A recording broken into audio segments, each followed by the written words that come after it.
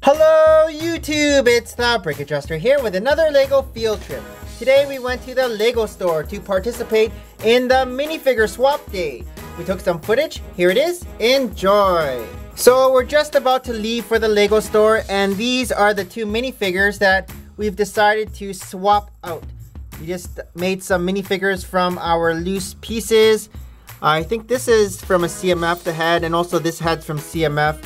I know this is like the cave girl. I think this might be a Lord of the Rings torso, a city torso, mismatched arms and hands. Not sure what pants these are from. Actually, it has some Sharpie on it. So we're gonna go to the LEGO store and see if we can swap these out for some good ones.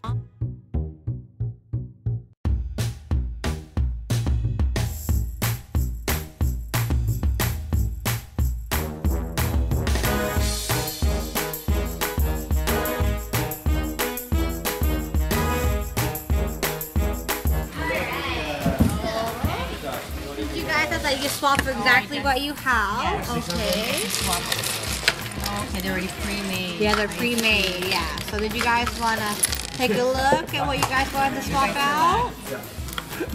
Can we change? Does this happen every month?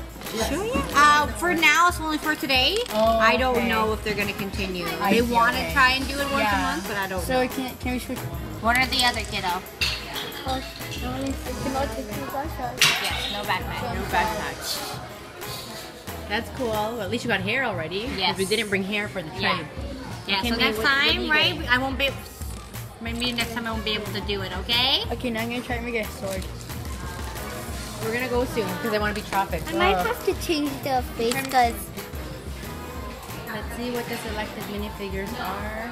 You just copy. Did you just get the exact same one as Tristan? Mason, why are you copying me? No, I didn't copy you. You didn't. I just found this body. Why'd you get the same exact hair though, and the torso?